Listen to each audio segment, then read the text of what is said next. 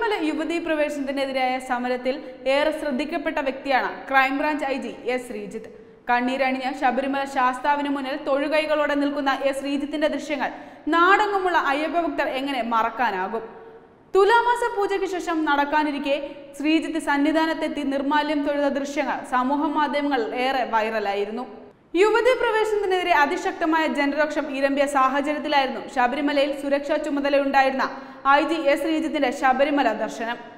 മറ്റു ഭക്തർക്കൊപ്പം നിന്ന് പ്രാർത്ഥിക്കുന്ന ശ്രീജിത്തിന്റെ കണ്ണുകൾ നിറയുന്നതും ദൃശ്യങ്ങളിൽ ഉണ്ടായിരുന്നു. തന്റെ നിസ്സഹായാവസ്ഥയിൽ സ്ത്രീകളെ മലകയറ്റാൻ തുനിഞ്ഞതിനുള്ള മാപ്പപേക്ഷയായിട്ടാണ് അയ്യപ്പഭക്തർ ഇതിനെ കണ്ടത്. വിശ്വാസം മാറ്റിവെച്ച് കടുത്ത മാനസിക സംഘർഷത്തോടെ തന്റെ കൃത്യം നിർവഹിച്ചതിനുള്ള പ്രായശ്ചിത്തമാണ് അദ്ദേഹത്തിന്റെ ബാഷ്പാഞ്ജലി എന്നാണ് ഭക്തർ വിലയിരുത്തിയത്.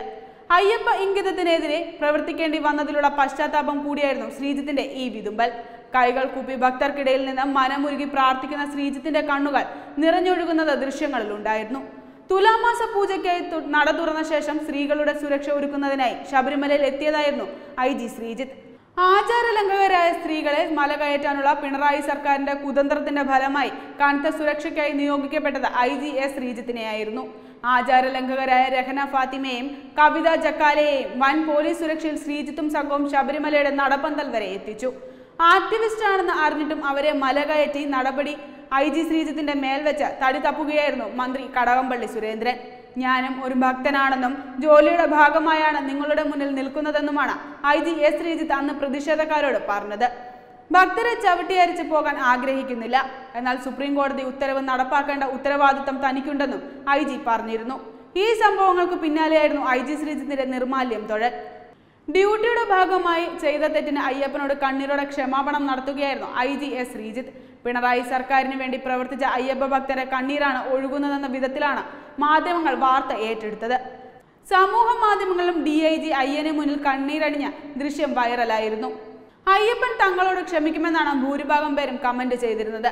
സംയമനത്തോടെ ഡ്യൂട്ടി നിർവഹിച്ച് ഭക്തരുടെ തന്നെ പ്രശംസ പിടിച്ചുപറ്റാൻ DIG S ശ്രീജിത്തിന് സാധിച്ചു. സമരക്കാർ പ്രകോപിതരായപ്പോഴൊക്കെ ശ്രീജിത്ത് അവരെ ശാന്തരാക്കി. ഒരു പോലീസ് ഉദ്യോഗസ്ഥനായല്ല, ഒരു അയ്യപ്പ ഭക്തനായാണ് അദ്ദേഹം തങ്ങളോട് സംസാരിച്ചതെന്ന് സമരക്കാർ തന്നെ പിന്നീട് വെളിപ്പെടുത്തിയിരുന്നു.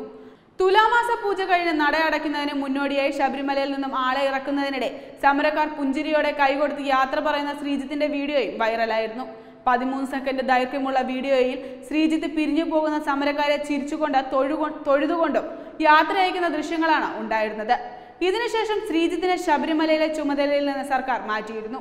3ാം ഘട്ടത്തിൽ സന്നിധാനത്തിലെ IG ആയി ചുമതലയെടുത്ത ശേഷമാണ് ഈ ചുമതല DIG K സേതുരാമന് കൈമാറിയത്.